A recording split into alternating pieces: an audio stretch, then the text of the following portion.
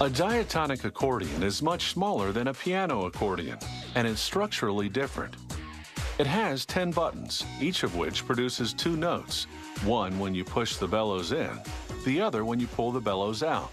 The diatonic accordion, also called a squeeze box, is a staple of Cajun music.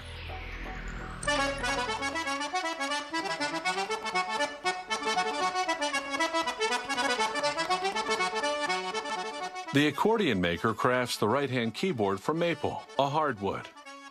He saws 10 slots, then drills 10 holes. The keyboard has no keys, actually. It has 10 buttons. They produce the treble notes. Now he turns the keyboard over and hollows out the wood with a router. This creates space for components to move.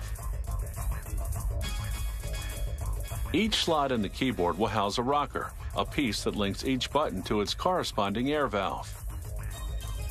Now he builds the wind chest, the box that houses the steel reeds that produce the accordion sound. Moving the bellows in and out forces air through holes in the wind chest. The buttons you push determine which reeds get this air, producing notes. The longer and thicker the reed, the slower it vibrates and the lower the pitch of the note. The shorter and thinner the reed, the faster the vibration and the higher the note. There are 8 reeds per button. Pushing the bellows in activates 4, pulling the bellows out the other 4. Using a hot iron, the accordion maker seals the reed frames with beeswax. This prevents air from escaping. Now back to the keyboard. The accordion maker installs 10 valves made of maple wood. Each one has a plastic rocker on the end. A spring ensures the rocker has just the right tension to open and close the valve properly when the musician presses the button. After staining and varnishing the wood, he glues a button into each hole onto the rocker inside. Pressing a button triggers the rocker underneath to lift the valve and uncover the air hole, letting air hit the designated reeds.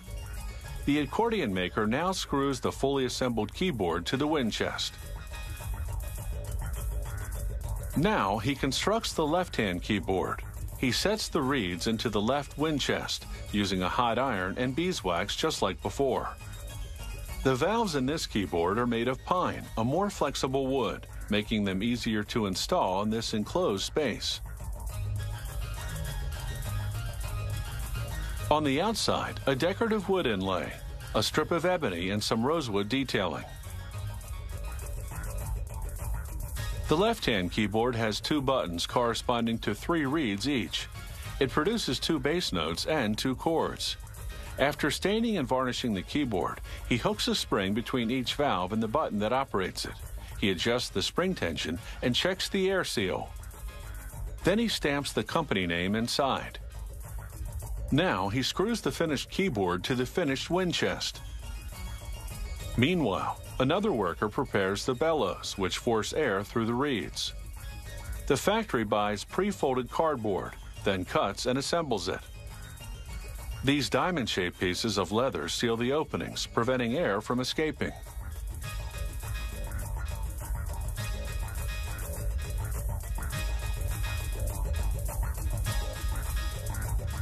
Now she glues fabric strips inside the folds of the cardboard.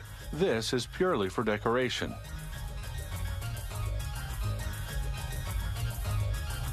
These stainless steel covers reinforce the cardboard corners so that they won't perforate from repeated movement. Now she glues fabric strips onto the edges of the folds. This both decorates and strengthens the cardboard.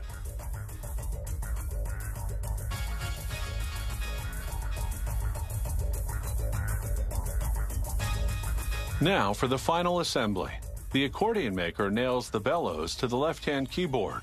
Why nails rather than screws? Tradition. The left-hand keyboard has a hand strap, the right-hand keyboard a thumb strap. After nailing the right-hand keyboard to the rest, this $2,500 diatonic accordion is ready for a musical test drive.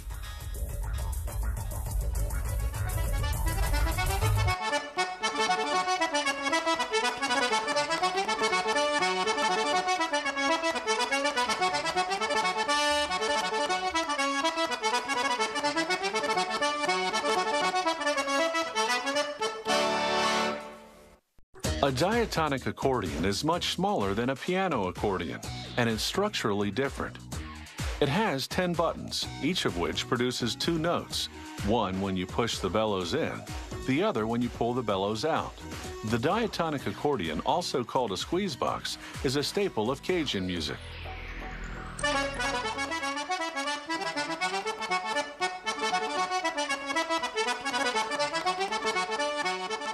The accordion maker